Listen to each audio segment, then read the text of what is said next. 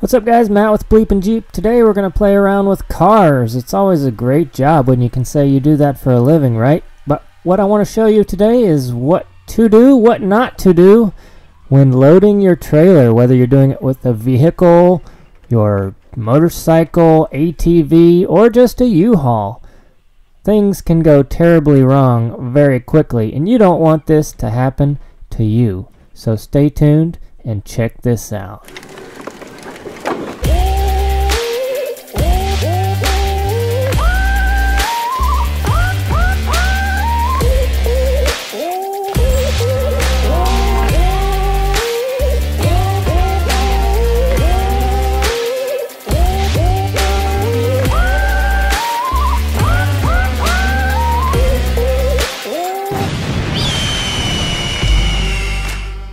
Alright, so there's a lot of videos out there that kind of explain how to load a trailer. In fact, I've done one, and you ought to check it out if you haven't already.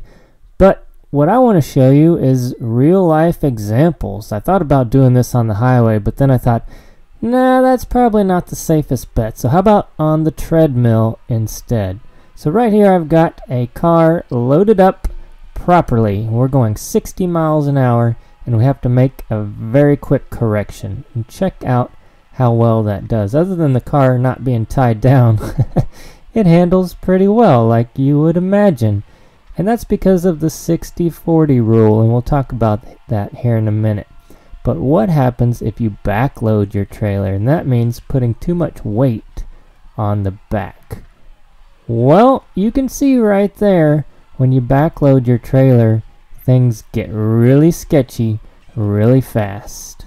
When you have too much weight on the back of a trailer, this is called trailer sway. And this can happen whether you hit a pothole, whether you have to swerve for a deer, for some other oncoming traffic, or some jackhole just getting in your way, or even a blown tire, whether that be on your trailer or your truck. This is what can happen. And if you step it up to 80 miles an hour, it happens even quicker and even faster. You can see things are a little sketchier even with the trailer loaded properly, but load it wrong and things get really out of whack really quickly. What does that mean? Well, it means you should slow down for one thing when you're pulling a trailer, but also it means you need to load your trailer properly. So we'll talk about that here in a minute, but let me just shut up real quick and let you guys watch this and see for yourselves.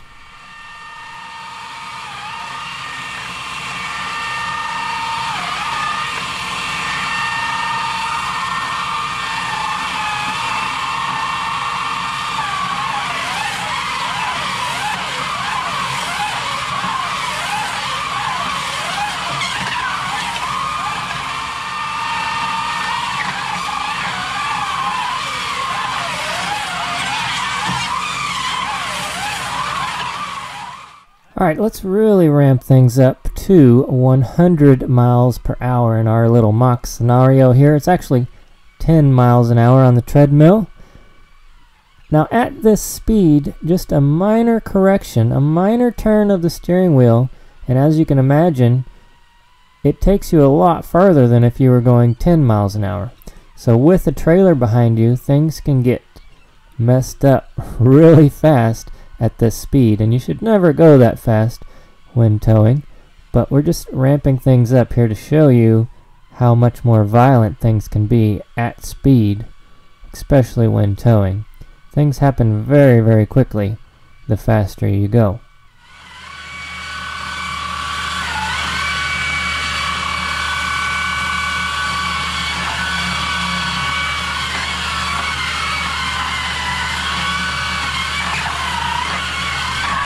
Here's a little tip. If you ever get in a fishtail situation like this, do not panic and hit your brakes.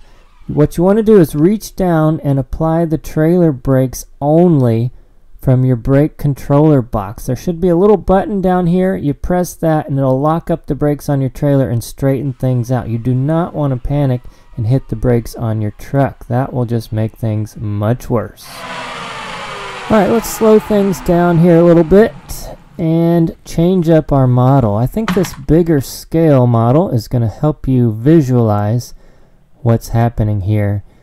And if you are a smart person, you should be able to see what's going wrong here and see why this is a bad idea to load your trailer improperly. And since this scale model doesn't have much weight to it, we're going to add a 3-pound weight right underneath it.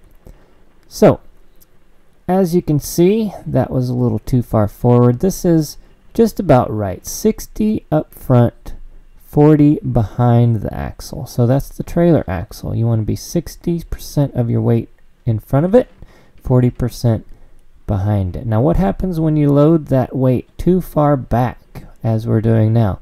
Well, the trailer is actually picking up on the rear tires of the pulling vehicle, and that means there's no traction there, and all of a sudden things are going to go very wrong. What happens if you load it too far forward? Well, let's find out. Do you see what's happening there? The trailer is pushing down on the rear axle and pulling up the front axle, and it actually is lifting off the ground right now. In that scenario, you're going to have very poor steering and very poor braking.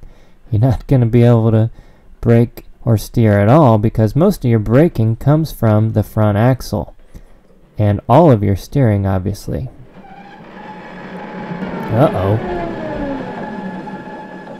Alright, so this next experiment, I wasn't quite happy with that last one showing the decrease in steering. Obviously I've got no braking on this, but I can show you what happens to the steering. So right now I've got it loaded semi-correctly, and you can see I am moving it back and forth with the steering of the RC car there, and it's very controllable. I've got a lot of control left to right. But what happens if you take that weight and you move it too far forward? Now all of a sudden I have no control over where I'm going. You can see I'm turning the wheels, but not a whole lot is happening. It only catches when it comes back down and bounces along the ground, and that does happen in real life. If you have a shift in all your weight, or if you just load improperly, you're going to have your front axle lifting up off the ground, and this changes too when you're going uphill or downhill, so keep that in mind. So just because you load it and it looks good on flat ground doesn't mean it's going to stay that way. Just like that. Now let's slow things down a little bit. So that's about right, 60-40.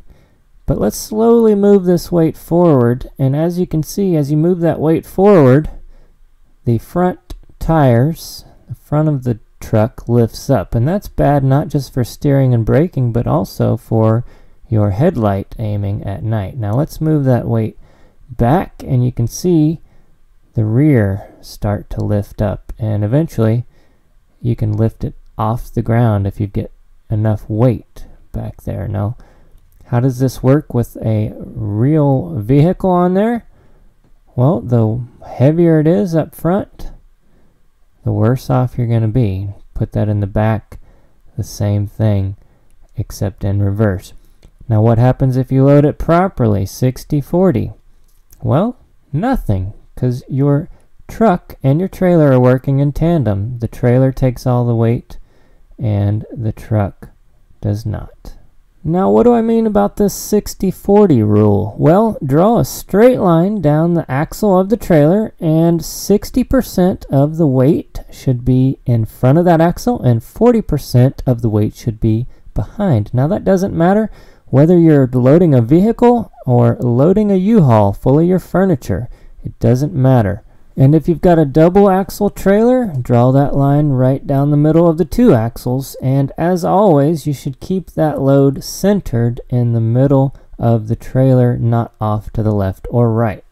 Another thing I should mention is that most cars, trucks, Jeeps, equipment, the motor or the engine is in the front, so most of the weight is going to be in that area. So keep that in mind and visualize that as you're loading, that you want the vehicle to be kind of back a little bit, because if the motor is in the front, most of the weight is going to be there.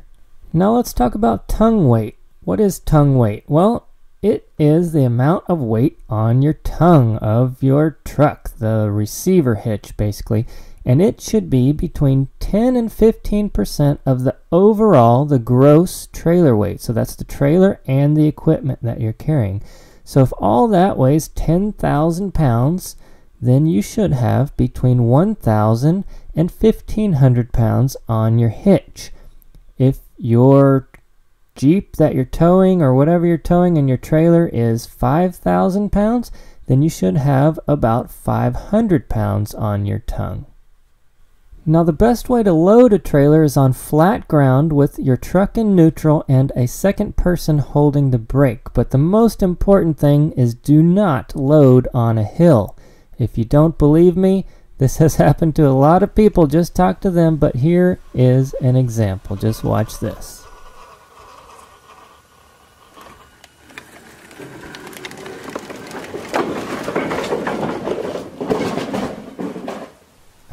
You don't want this to happen to you, folks. It's happened to me, and it's not fun. Alright guys, so this video was just for fun and to show you what not to do, but if you want to see how to actually strap down your Jeep or truck or whatever you're carrying, check out this video. It's one I did a while back. I'll leave a link down below in the description. And in that video, there's kind of a hot topic, and that is I don't recommend cross-strapping your vehicle. And there's a lot of people who don't agree with that, but in the next video I want to show you why. So make sure to subscribe so that you can find that video when it comes out next week. Thanks a lot guys. Hit the thumbs up, leave a comment down below, and we'll see you in the next video.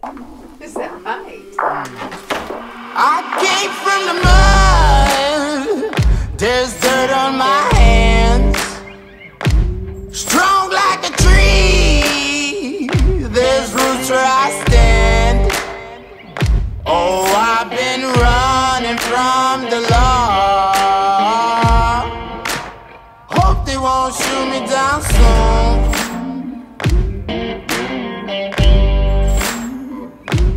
They sing on a sleepless night,